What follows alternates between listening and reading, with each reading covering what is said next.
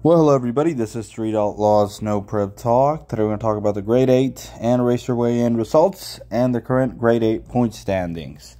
Now, before I go directly to the photo owners, please subscribe and comment and stay tuned for a lot more videos coming. All about the Street Outlaws No Prep Kings Race Series and all the other Street Outlaw shows. So, these are the current Grade 8 point standings after last night's Grade 8 in Idaho. So, Kakali won it.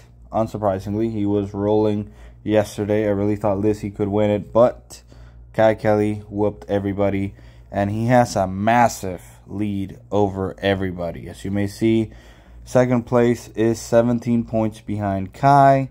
That is a lot of rounds. Now, he is followed by Giuseppe, which actually rounded up yesterday. Then followed by Axeman, Damon, and then Ryan, David Gates, and Kayla.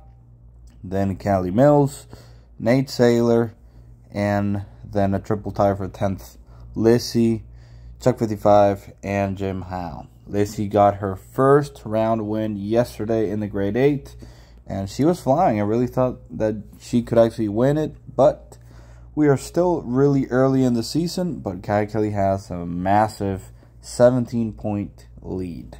Now, these are the Raceway end results from yesterday. Now, we had a couple of cars that had to race their way in to be in the Invitational. And we had Bodie that beat Chris Rankin, Jerry Bird that beat Mike Morello, Clay Cole that beat Mike Bowman, Jimmy Taylor, another future guy, that beat Chuck Seitzinger. Birdman beat Disco Dean. Disco apparently is still struggling, and Birdman seems to be running pretty good. Jim Howe beat Tony McKinney, and John Odom beat Paige Carlson. Now, why Jim Howe has to race his way in, I'm not sure. He is 13th in points. Maybe if you put somebody in reserves, and since John Odom didn't have to race his way in last race, maybe he has to race his way in again. I'm not real sure. But he is 13th in points right now, and he actually won the Raceway in race against Tony McKinney.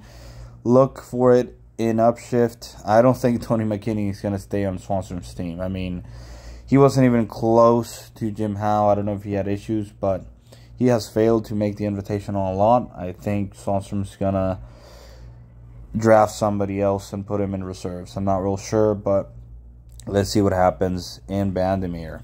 So, Kai Kelly is dominating the individual championship. I get a lot of comments asking me or telling me that the Grade 8 doesn't have any weight this year. Well, it does, because the individual championship, which is $100,000, is given to whoever wins the Grade 8 at the end of the season. So Kai is sitting pretty and sitting very comfortable right now with a massive lead over the runner-up currently, which is Giuseppe, and over everybody else. So yes, the Screwballoon Hemi is dominating the individual championship, and this year apparently is Kai Kelly's time to shine. He is definitely doing really good, and he is second in points in the main event point standings. So let's see what happens today. It's going to be a very interesting race, and let's see how everybody does today.